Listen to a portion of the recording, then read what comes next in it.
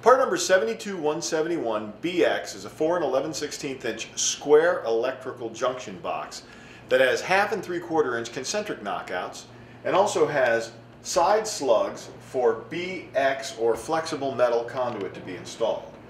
In addition to this, it also has 2 clamps in the bottom of the box that are used to secure and connect the flexible metal conduit to the bottom of the box, and it can accept 4 conductors, 1, 2, 3, and 4.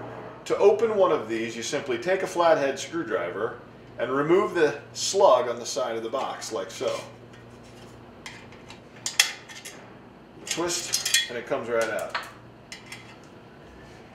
At this point, you can use the spring steel metal stud bracket to snap right on the face of the stud, like so.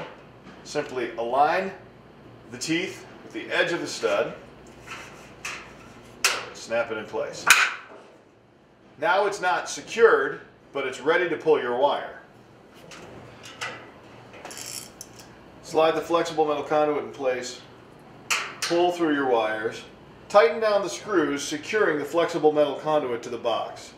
Always be sure, once you get the proper alignment on the stud, that you put in screws, stud screws, to secure it into place.